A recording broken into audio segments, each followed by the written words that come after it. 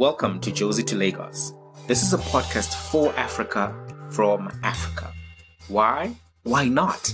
We actually need this kind of content. We need to be able to get perspective from Africans on the ground, giving clear information, accurate information, and really being part of telling the African story. The African story has been told for far too long from the lens of Europe, from the lens of America, from the lens of Asia, but not as aggressively and accurately from the lens of Africa. This podcast is going to be part of telling the African story, making sense of Africa from an African perspective. And that's really what our goal is going to be. And we're going to try to piece through a very important underlying question. Why is Africa not performing at full potential? Why is Africa not enjoying peace, prosperity, and power? And why are we living in poverty, confusion, mismanagement, misadministration, and miseducation? That's really what this podcast is going to try to unpack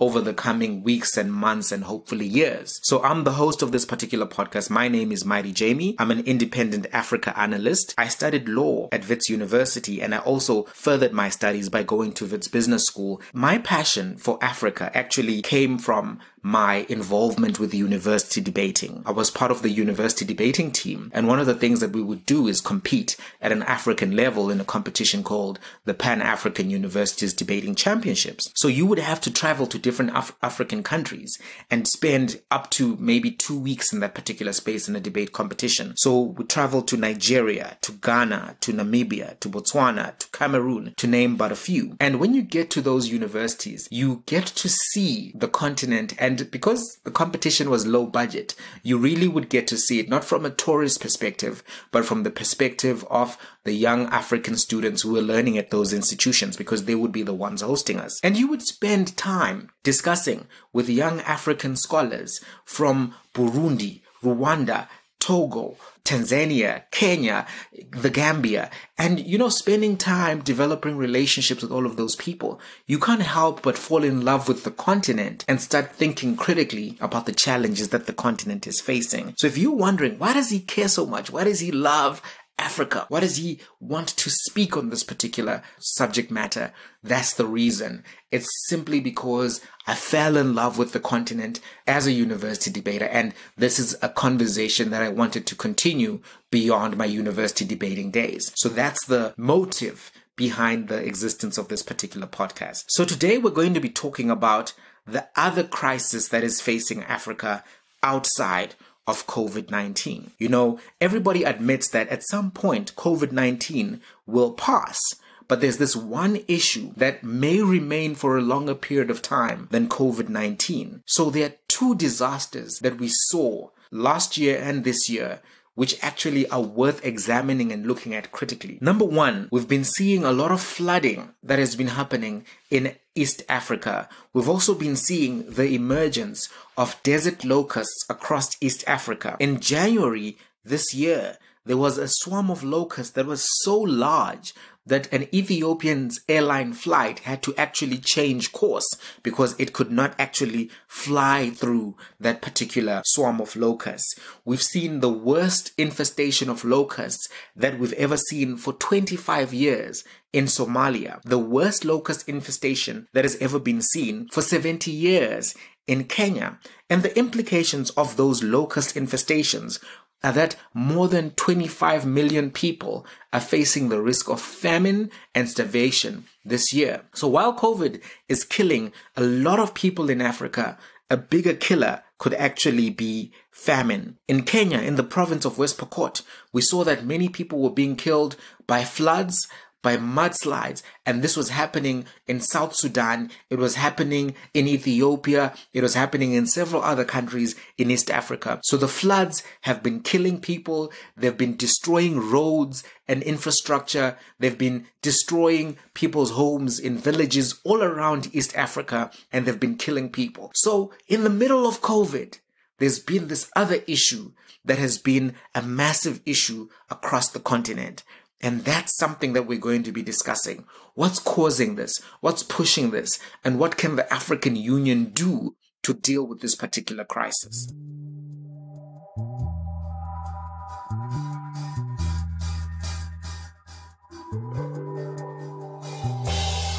So to understand all of these weather developments, you need to actually be very familiar with the events that are happening in the Indian Ocean. The Indian Ocean is the third largest ocean in the world. It is the warmest ocean of the three oceanic blocks. It has Asia in the north, East Africa in the west, Australia in the east. So just think about the top end. You're dealing with countries such as India, Pakistan, Yemen, and Iran. So that's the top end. You're dealing with the Arab Peninsula, those kind of countries. On the African end, you're dealing with Ethiopia, Somalia, Kenya, Sudan, South Sudan, Djibouti, those kind of countries. So try to visualize it if you can. Now, the Indian Ocean is a climate driver, right? And it's important for us to discuss the difference between climate and weather at this particular point. Weather is the day-to-day snapshot, temperature, rain, cloud cover, wind, humidity. So that's the day-to-day, maybe even week or month conditions of the environment. But the climate is the long-term prevailing weather in an area, and it's largely determined by temperature and precipitation. So the Indian Ocean is a climate driver, and the largest climate driver in the Indian Ocean itself is this phenomena that they call the Indian Ocean dipole, right? So the Indian Ocean basically has two poles of temperature. One side is warmer and the other side is colder. And they basically in geography divide where the predominance is in phases. So there's something which is called a negative phase, a neutral phase, and a positive phase. To understand this, when the Indian Ocean is in a positive phase of the dipole, right, the warm water is on the African side of the Indian Ocean. When it's in a negative phase, the warm water is on the Australian side of the Indian Ocean. So try to visualize it the way you would the poles of a magnet. You remember the magnet, if you remember your science lessons, basically has two different poles, right? And that's basically how the Indian Ocean is. It's kind of like a temperature magnet. One side is warm, the other side is cool.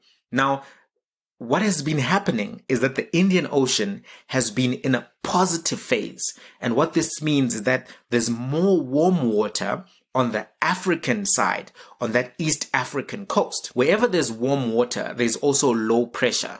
So when you combine the fact that there's low pressure and that there's warm water, there's more evaporation happening on the East African coastlines as well as in the Arab Peninsula.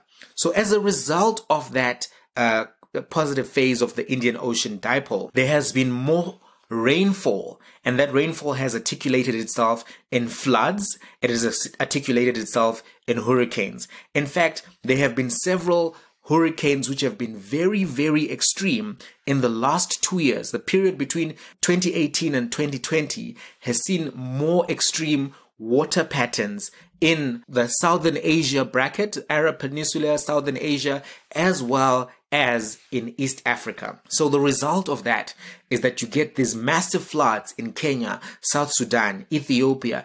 Because of those floods, you then have mudslides because there's just so much water that it actually creates a mudslide. And the mudslide is the reason why you then see the destruction of property.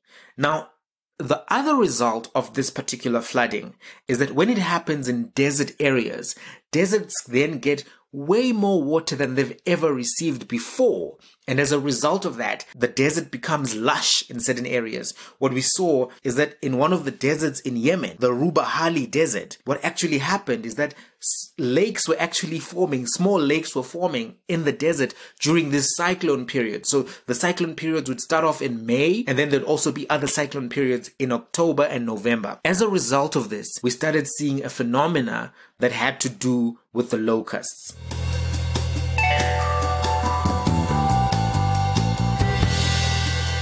The desert locust is a type of grasshopper.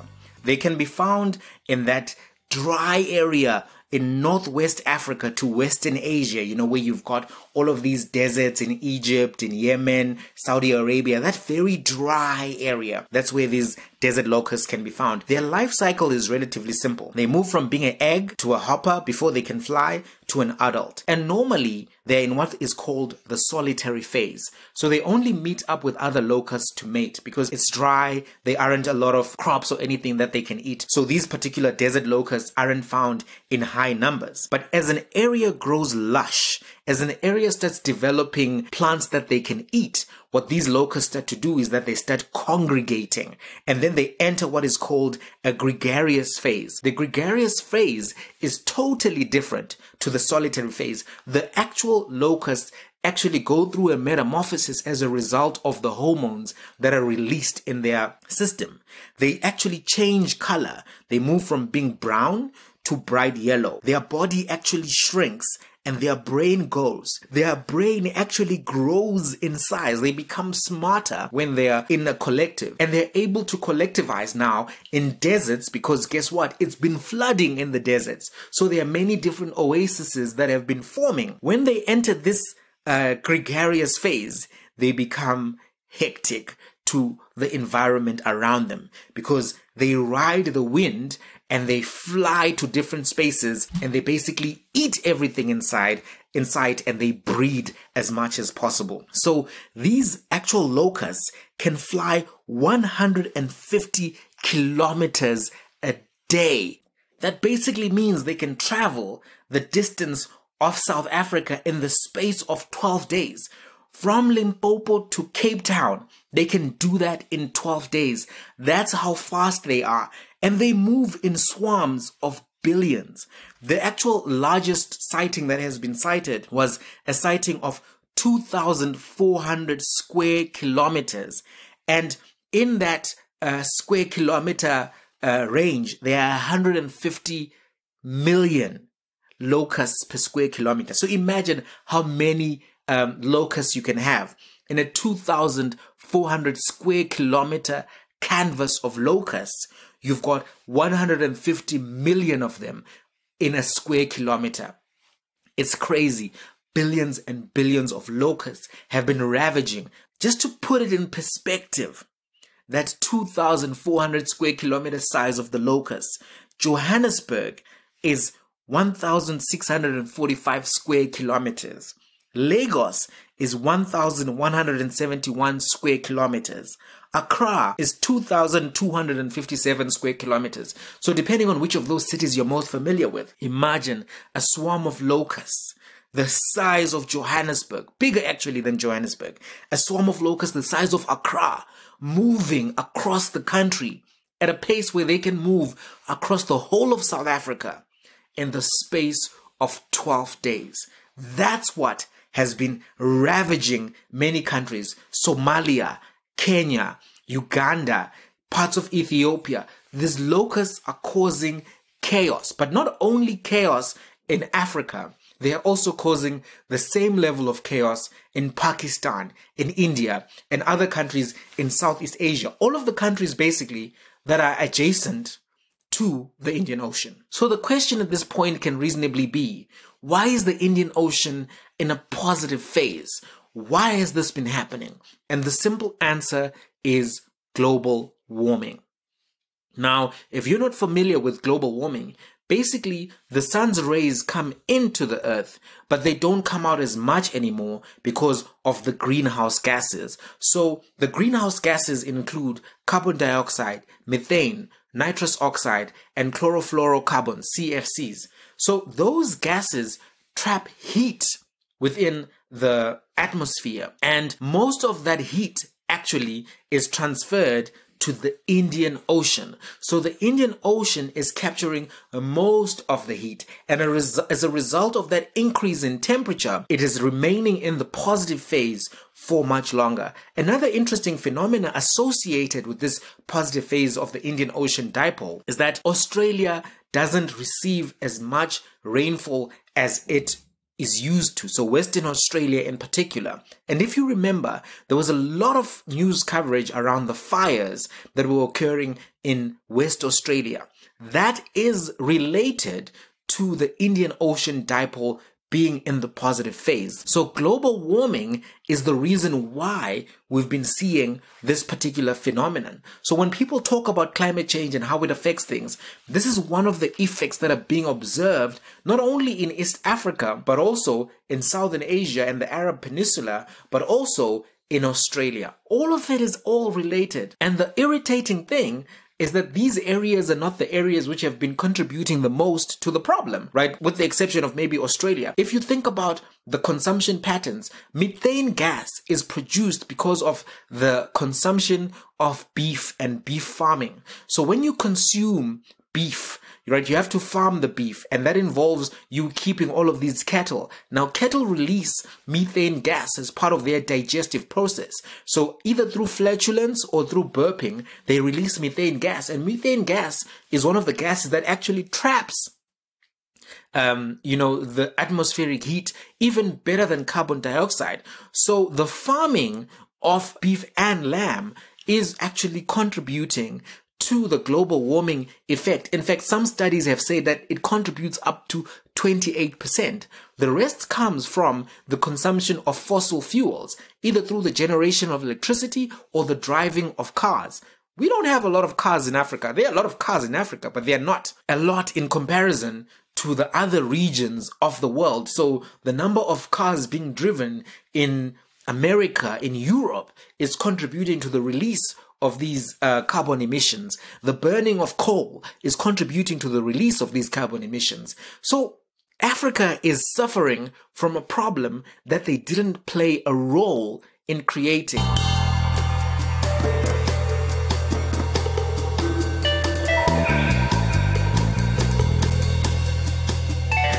In fact, the contribution that Africa is making is almost minuscule to the carbon dioxide emissions that are globally produced.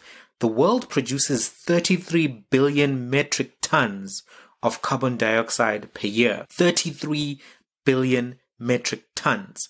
The biggest contributors are China, which produces 9.8 billion metric tons, the United States of America, which produces 5.3 billion metric tons. But Africa, sub-Saharan Africa specifically, produces 0.7 billion metric tons. So we're not making a major dent in the contribution of carbon dioxide emissions. However, we are suffering disproportionately from the harms. We've seen that 25 million people are facing famine in East Africa as a result of the extreme weather patterns caused by the positive phase of the Indian Ocean dipole, which is caused by increased global warming patterns, which are caused by the increased production of greenhouse gases. Another factor that is going to disproportionately affect Africa is the displacement of people. The United Nations projects that 50 million people are going to be displaced as a result of global warming and climate change. Millions of that 50 million are going to come from places like Africa, where people are being forced to move out of certain areas because of the extreme weather conditions. What we saw in Kenya, in that West Pokot province, where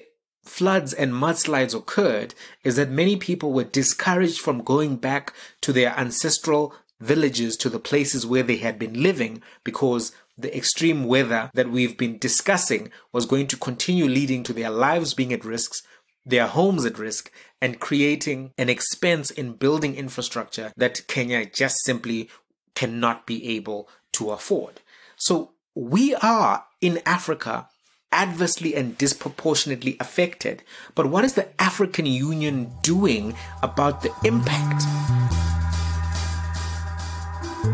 African Union is currently not doing enough, but it's not too late. We need to move away from this approach, which is basically based on going to the global community with the begging bowl, waiting for global community funding to become available to us through institutions such as the UN or other generous benefactors who may feel that there needs to be environmental proactive response in Africa. The African Union needs to be proactive and stop behaving like a child at the negotiating table. What does that entail? Number one, the African Union needs to develop its own continental environmental fund. We cannot continue to wait for China, for America, for the United Nations to bail us out if we do not have the requisite capacity ourselves. In 2019, we saw Cyclone Idai, we saw Cyclone Kenneth ravage Southern Africa. And it was the Chinese who had to come through and rebuild roads in Mozambique, rebuild bridges in Mozambique. That cannot continue to be the way of handling things. Africa needs to come together, put money aside for disasters such as this so that we don't have to wait for the largesse of other countries to deal with these crises. Number two, Africa actually needs to start promoting its own research into electric vehicle technology. We can't wait on Tesla. We can't wait on Ford. That's the recurrent theme in this part of the podcast, is that we cannot be lying back waiting for developments from the rest of the world. Let's show some innovation. Let's fund certain departments at universities across the continent to see what they can contribute to the electric energy conversation from a vehicle perspective, because that's one of the drivers of carbon emissions, and we should not be one of the countries participating in that as Africa develops. It's no secret that Africa is industrializing very slowly and is trying to catch up with the rest of the world. But we can't catch up with the rest of the world on the terms of old development. We have to pursue new pathways to attaining lifestyles similar to that. So if we want to be able to move around freely, it cannot be on the basis of gas-driven cars. We need to reconsider how our mobility is navigated, and we need to do so very fast. We can't rely on Elon Musk and other companies. Number three, Africa needs to develop its hydropower generation capacity. Now, there have been interesting examples of the generation of hydropower by some countries as part of this new Path for African Development, NEPAD. Ethiopia has built this dam, which they are calling the Grand Ethiopian Renaissance Dam, where they've pulled some water from the Nile and are using it to generate electricity. So it's supposed to go into effect this year in 2020, and it's supposed to have enough power generation capacity not only to provide power for Ethiopia, but to allow Ethiopia to export power to the rest of the region. That's an interesting project that does allow many countries in East Africa to move away from the production of power on the basis of coal power stations. So the African Union needs to come together with Ethiopia to figure out, how do we make sure you provide electricity to the region? How do we increase the capacity whilst protecting the water supply to countries such as South Sudan and Egypt, without those countries being heavily taxed and not being able to secure the power themselves? So the challenge that exists is that if Ethiopia is generating power for the region,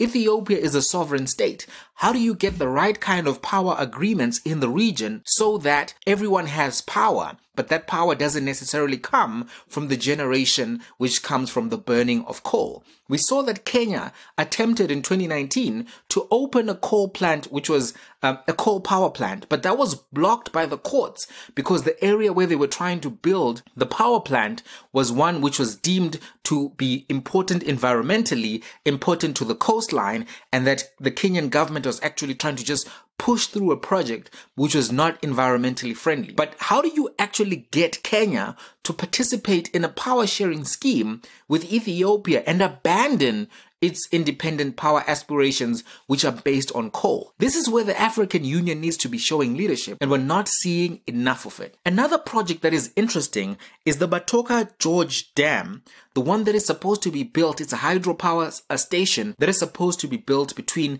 Zambia and Zimbabwe, and it's supposed to generate over 2,400 megawatts of power to increase the power stability of both countries.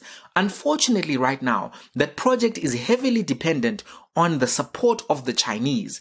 And that's not something that we should also continue to do and conscience. It's not a good way of creating the right kind of autonomy for the region. However, these kind of projects, which are still in the pipeline, need to be adopted more aggressively by Africa, by African funding instruments. We also need to make sure, number 4, that Africa puts its own reforesting targets for the region. I don't know if you're aware, I mentioned a bit earlier, 17% of the world's forests are still in Africa. Almost 1/5 of the world's forests are still in Africa. That means that Africa is contributing to being the world's lungs and contributing to keeping this ecosystem alive. So we need to actually make sure that we grow that and not decrease that, because some actions that have been happening across the region have been such that they've been contributing to deforestation, not reforestation. It's important that Africa is a participant to the reforestation efforts. Now, a lot of this stuff may sound expensive and impossible to do because you're thinking Africa doesn't have money. But I submit to you that Africa can actually crowdfund from the environmental global community and raise a significant amount of money, which is separate from the money that comes from these institutions, that is bureaucratic money from the UN, US government, Chinese government. Let us go to the people of the world with a clear environmental package and have the people of the world fund that particular package for the protection of the environment globally.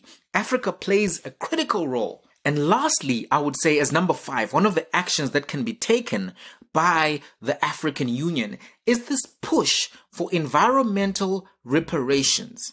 Environmental reparations. There's a conversation that needs to happen at the United Nations. There's a conversation that needs to happen globally, in that if your country was a massive contributor to instability in the environment today, your country actually has to compensate the most adversely affected countries in the world. So if you drive lots of cars, if you burn lots of coal, if you are using industrial processes in a way that emit a large amount of greenhouse gases, it's then important that when those greenhouse gases begin to adversely affect parts of the world, that you foot some of the bill. This is not a conversation that I think will be won overnight, but I do think that we need to start speaking about reparations. I think that there's an Overton window that currently exists that could allow for this conversation to be successful. We're seeing many people now beginning to consider the idea of reparations in and of themselves as valuable and valid. If they're valuable and valid for slavery, if they're valuable and valid for colonialism, if they're valuable and valid for apartheid, why can they not be valuable and valid for the environmental harm that has been caused by countries such as America and China? If you are experiencing a swarm and an infestation of locusts unseen in 70 years, it must be the obligation of America, China, Japan, and other mass polluters to close that particular gap and make sure that you have the funding required to feed your people in the interim. But as I said before, we should not wait for that political victory, because these kind of things can take decades at the United Nations, and there just simply isn't enough time. Has Africa done enough environmentally? I would submit to you, no. Africa has been relying on the fact that we're not the largest polluters, therefore we don't have to do much. And I think that kind of laid back attitude, waiting for leadership from other parts of the world, is part of the reason that Africa is in the condition it's in. We cannot continue to operate in that particular fashion. We have to do more.